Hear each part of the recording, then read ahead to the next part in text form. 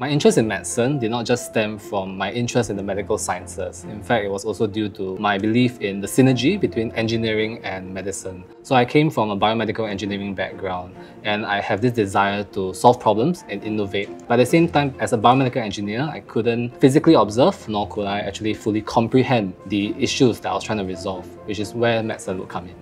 So in the future, I aspire to be more of a clinician innovator, where I'm not only involved in clinical work, but also innovative work. And that's why I'm looking towards surgical specialties, because then I can use the technical skills and also the systematic thought process of an engineer and marry that with the clinical expertise of a doctor.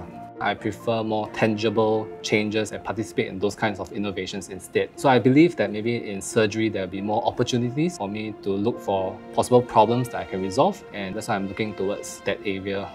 So the scholarship under the Ngee Kongsi Distinguished Scholars Program is very helpful not only to myself but also to my family. In particular, I believe that it had helped my father the most because he is the sole breadwinner of my family. If not for the scholarship, my father would have to continue working longer in order to pay off the tuition fee loan that I have taken for this medical course. Therefore, my family and myself, we are all eternally grateful for this scholarship. Thank you for your gift.